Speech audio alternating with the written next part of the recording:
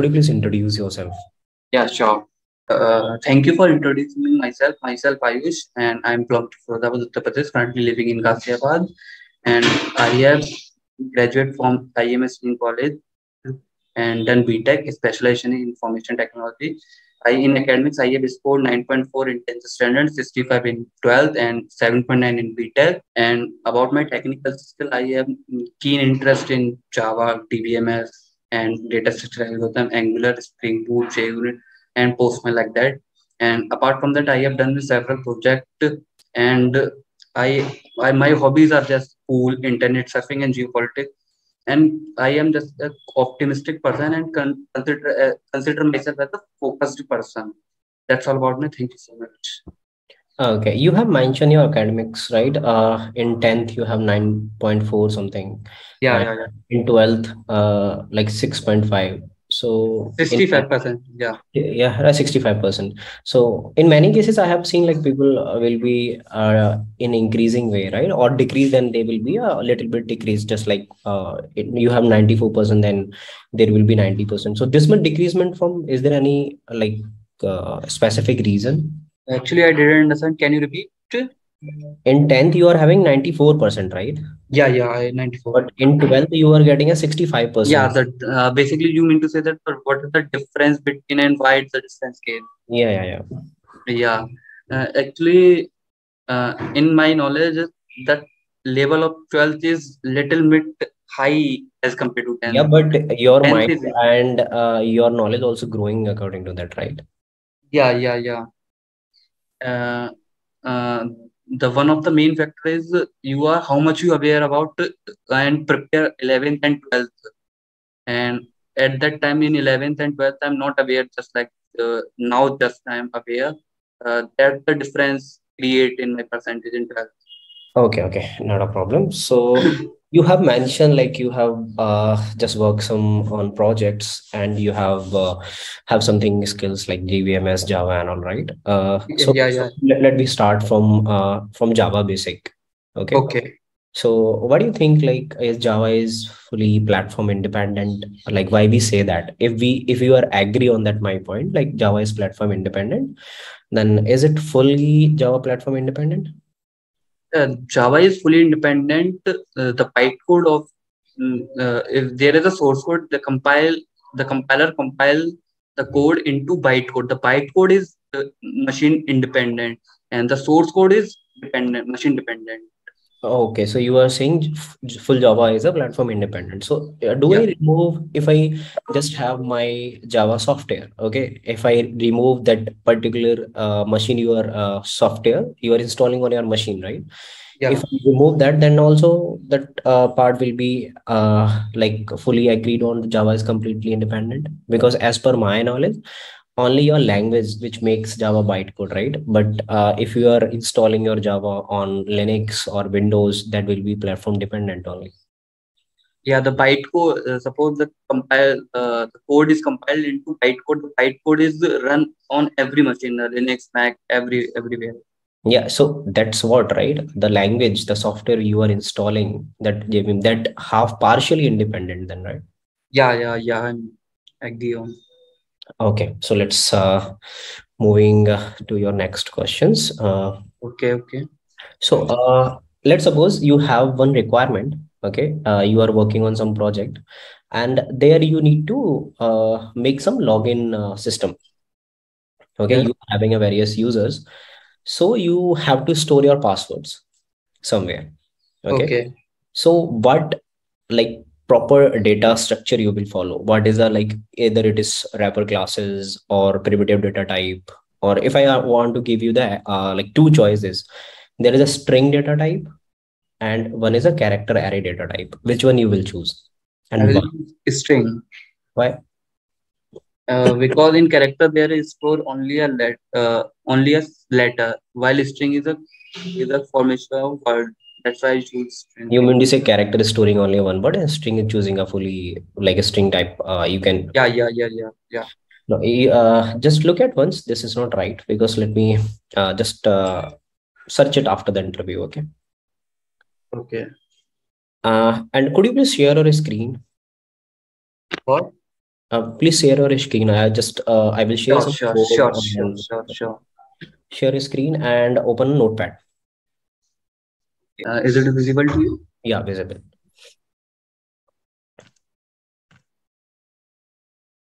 I hope the notepad is visible to you. Yeah, visible. Yeah. So what you have to do, do you know about serialization and deserialization? No. Okay. Do you know about singleton class? Singleton class. I heard the name and read about it, but I didn't know about right now. So, okay, you read about it, right? But how much you have knowledge about singleton class? Just let me know, like how much you know about it. Singleton class is no idea. No idea. No idea. Okay, not a problem. Then serializable also you don't know, right? No, no, no. Okay, so you need to actually work on your Java core. Okay, Yeah, yeah.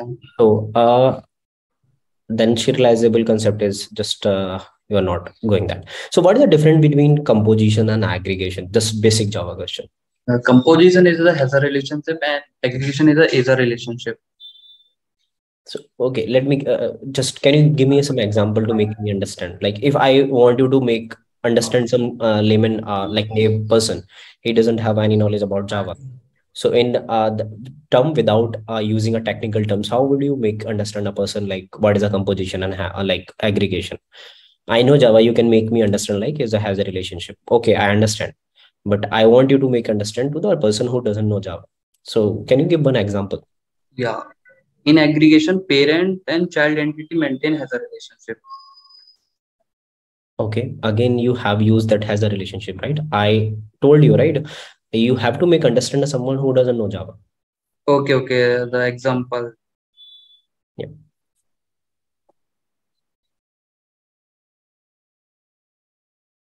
Example. Take your time. Doesn't feel pressure. Just not a problem.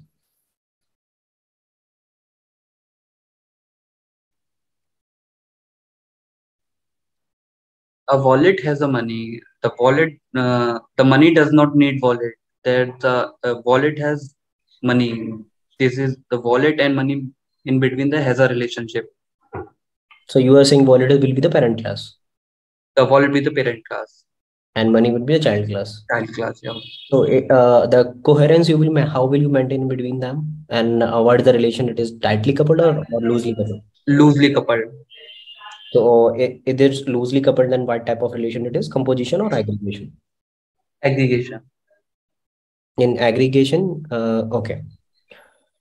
Okay, moving to the next question. Okay, just see the question. Just I'm asking to you. Just keep in mind and think about it after the interview. Okay.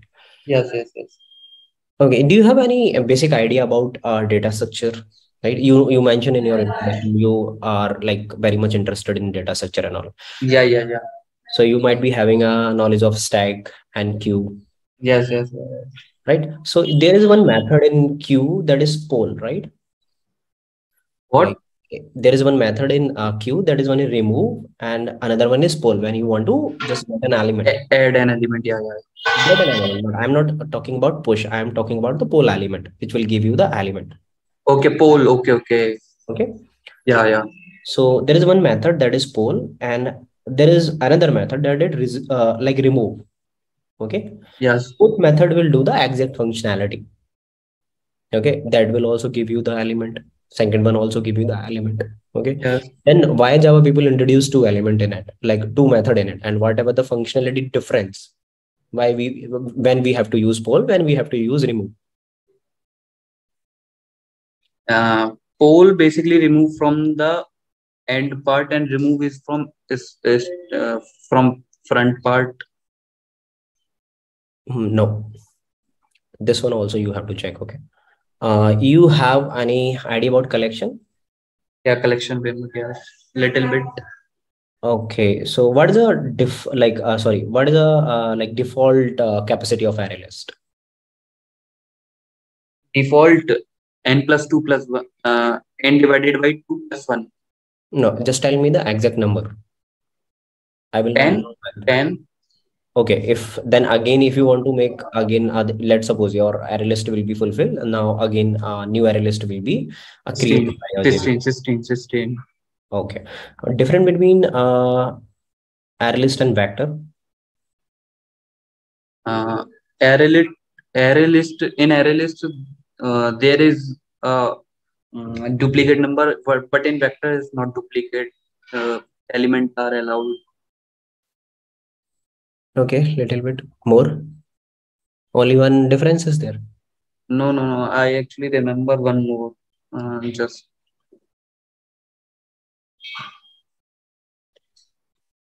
Okay, not a problem. Take your time. Take your time. yeah.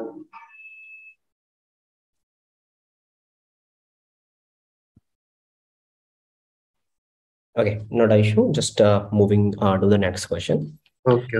So, do you know, right, when we are using a hash shed or hash map, okay, if I want to make my collection generic, right? So you will say like hash shed, and in place of key, like or hash map, let's suppose I'm taking an example of hash map, and in place of key, you will be using an integer, right? And in place of value, you will be using a string. Yes.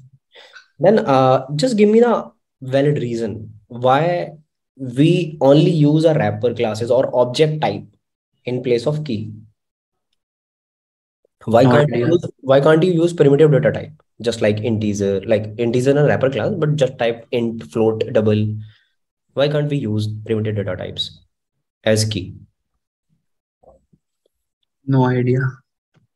No idea. Do you have any idea how the equals method and hashing calculation works in hash map? Equals basically the compare the and hashing No, is but for in working with hash map, how it works, and what type of data structure hash map maintain inside it when it is storing the element. hash map. What type of data? Yeah, well, hash map isn't collection, right? But it maintain a separate data structure inside it when it is storing a nodes. Like I'm saying a nodes, but it is storing a key value pairs, right? Key value in terms of some data structure. So what that data structure is maintained inside it. Integer type. No, no, no. I'm saying data structure, right? Okay, data I'm structure. not asking you to data type. Then key value, then maybe a linked list. Okay. So that will be a single linked list or doubly, and what extent? Because after some time, when there is some threshold value, it will convert to another data structure. Okay.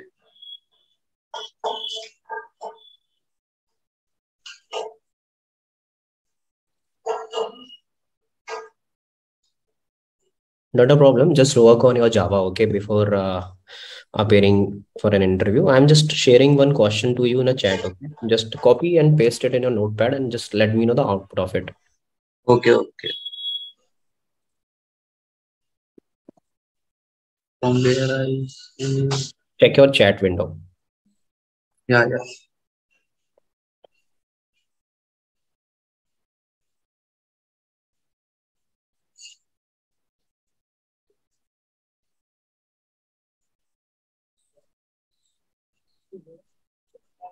Just paste it in notepad so I can also able to see it. Yeah, let's suppose you have initialized this count equals to 0, okay? Okay. And at your instance level, class level, and now you are calling this method. So what will be the output of it? Like Okay. what will the count value?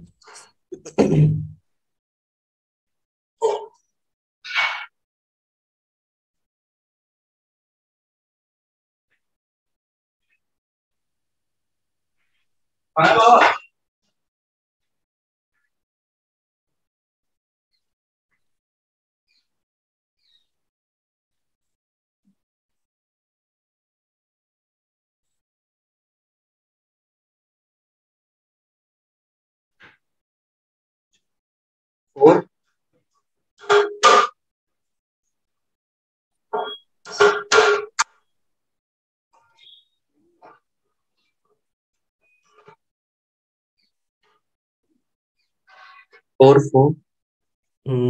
No, check again.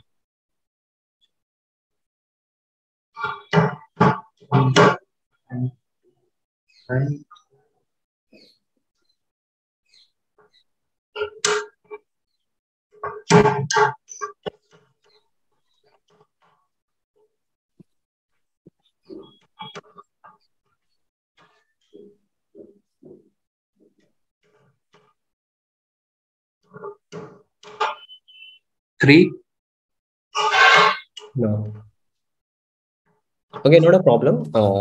Okay, just check this question after the interview. Okay. Okay. You have mentioned you know the JavaScript also. Yeah. Okay, I'm sharing. Okay, let me share after it. Just give me the. Let's suppose if there is a scenario. Okay, you just make your front-end application, that is UI, and you put a JavaScript. Okay, inside your application. There you are using a one method, and inside method you just using a one variable. Let's suppose that is a token variable. Okay, Okay. and you are just fetching that token from your backend.